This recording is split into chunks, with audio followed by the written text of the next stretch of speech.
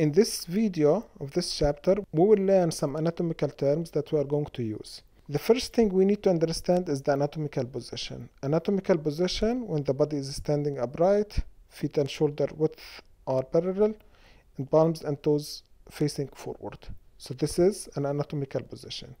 We need anatomical position, or we are going to use it as a reference point that will always would refer to our subjects as they are in the anatomical position. So the right or the left are of the subject, not of our eyes. For us, we are watching this. This is on our left, but still, this is the right of the subject. This is the left of the subject. This is the forward of the subject, and so on.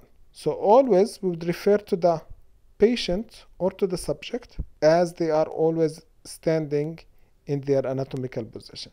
And it doesn't matter whether they are lying down or on their back or on their tummy. Always we will think of them as they are in the anatomical position, because this would reduce confusions and would provide clearer communication between the workers in the health field. There are also some directional terms, like anterior is toward the front, there is posterior toward the back, there is medial, that is around the midline of the body, then there is lateral, that is away from the midline of the body, then there is proximal, that is close to the trunk. We'll use the proximal with the limbs, okay, and distal, that is away from the attachment of the trunk. So proximal and distal. Proximal and distal, usually we'll use them with the limbs. Proximal is close to the attachment of the trunk, whereas distal is away from the attachment of the trunk. Also, we have superior and inferior. So superior is toward the upper part of the body. Inferior is toward the lower part of the body. Another term we have that is superficial, that is closer to the surface, and deep, that is a little bit far from the surface. Like for example, the skin is superficial, but bones are deep, and so on. In addition to that, there are some regional terms. You need to know these terms and find them on the models in your lab kits. So I'm not going to go through them. You can match them with the images and find them on your lab kits. You need to know the anatomical name or the anatomical region, okay, and its regular name, like nasal for the nose, oral for the mouth, and so on. Now, what's the idea of having these sometimes difficult names? Again, to provide clearer communication.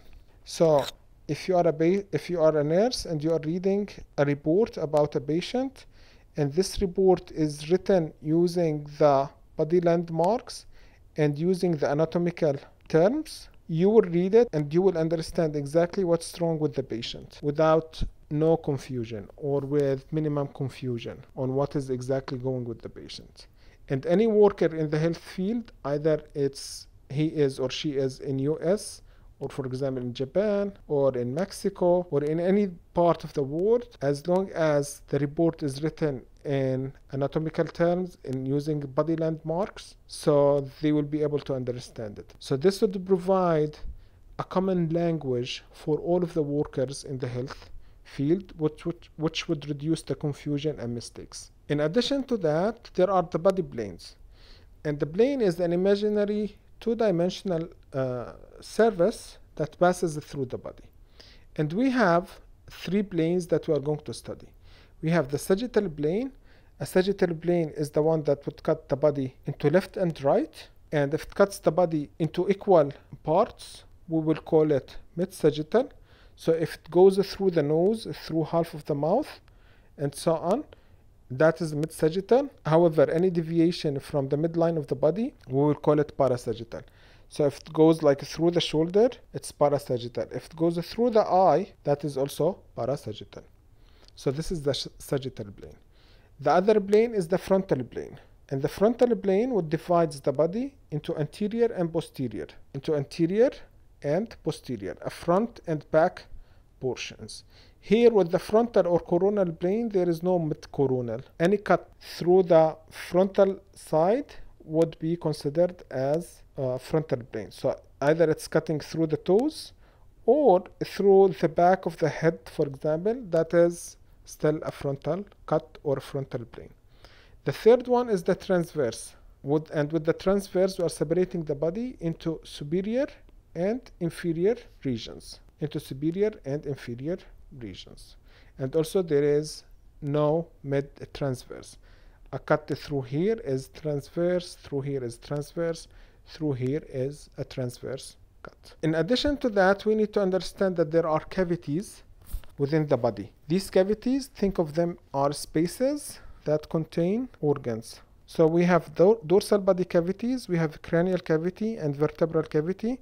The cranial cavity would have the brain and only the brain. The vertebral cavity would have the spinal cord and only the spinal cord. On the ventral side or on the anterior side, we have the thoracic cavity, which contains the lungs, the heart, contains also other structures like part of the trachea, part of the esophagus. We have the abdominopelvic cavity, which is made of abdominal cavity and the pelvic cavity. There is a barrier or a separation, a physical separation, that is the diaphragm that separates the thoracic from the abdominopelvic cavity. However, there is no separation between the abdominal and the pelvic cavity. They are continuous. Okay, that's why they are considered sometimes as one cavity, abdominopelvic cavity. In the abdominal cavities we have most of the digestive system organs. In the pelvic cavity we have the urinary bladder and female reproductive organs. These are all in the pelvic cavity. Now, another concept we need to understand that the organs in our body are surrounded by double layers of membranes, as you can see here. These are called the serous membrane. And the idea of this serous membrane is to reduce friction. Now, some of these organs are constantly moving. They are rubbing against other organs and other tissues. And some of these organs are, we can say, they are extremely expensive. We can't afford to lose them. Like the heart. The heart, we understand that it's always pumping. It means that it's always moving. And the heart is surrounded by the lungs. So if we keep rubbing the heart against lungs or against muscles, this would destroy the heart tissue, which is something we cannot afford. So we will have a protection of the heart through these serous membrane. Now, if you look carefully on these serous membranes, these are double layers. Here in this picture, which is like magnifying the serous membrane, it's not that size. They are much smaller, but just for explanation, they magnified it. So you can see there is a layer that is touching directly the organ, right? So this membrane is called visceral membrane. Visceral, it means soft tissue, whereas the second layer is far from the tissue. This is called the parietal. So the first layer that is always touching the organ is called visceral, and the second layer that is far from the organ is called parietal. So that's part of the name. That's always we are going to have visceral and parietal. So always visceral and parietal. Now the second part of the name, it depends on the organ. So here for the heart, it will be pericardium. So we'll have visceral pericardium and parietal pericardium. But for other organs, like the pleura, it surrounds the lungs. So the lungs are surrounded by visceral pleura and parietal pleura. Peritoneum for the digestive organs in the abdominopelvic cavity. So we'll have again visceral peritoneum and parietal peritoneum. Now if we go back to here, we can see that here there is a space. This space or cavity is filled with fluid, usually water, that is going to reduce the friction. This space is called, based on also the organs, so it will be, in this case it will be the pericardial cavity, whereas in the pleura, in the lungs, it will be the pleural cavity. In the peritoneum, it will be the peritoneum cavity, and so on, right? So for the serous membrane, we understand now that they are two layers. We have the visceral and we have the parietal. The visceral is directly on the organ. This is on the walls of the cavity, and between them there is the space or the cavity. Lastly, last two slides of this chapter, there are about the abdominal regions and the quadrants. This is specifically to the abdominal region, because in the abdominal region, as you can see, we have so many organs, and in order to simplify the communication again between the patient and the workers in the medical field, they decided that the abdominal cavity can be divided into 4 quadrants. We have the right upper quadrant, left upper quadrant, right lower quadrant, and left lower quadrant. As you can see, at least in the upper quadrants, we have certain organs located mainly in certain quadrants, like the liver and the gallbladder are in the right upper, whereas the stomach, and here will be the spleen, will be in the left upper. Also, there is the abdominal regions. There are 9 abdominal regions, and to understand them, let's do also some drawings in OneNote. We have 9 regions. The central one is something called umbilical region.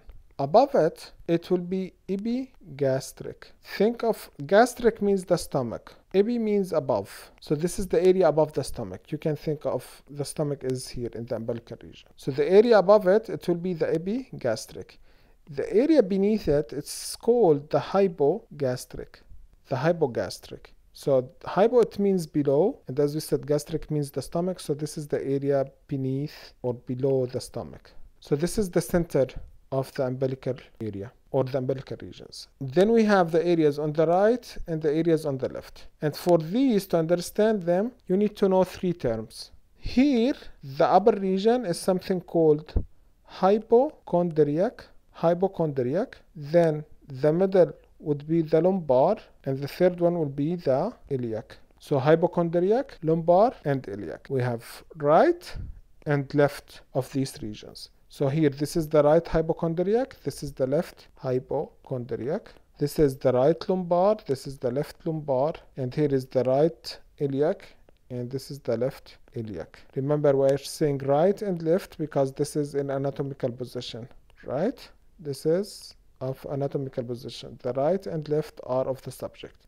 So we are talking about these 9 regions. You need to know this for the lecture and also for the lab. And also you need to know at least one example of organs within these either quadrants or within these regions. You can simply look at the images and figure out these organs. So this is the end of this chapter.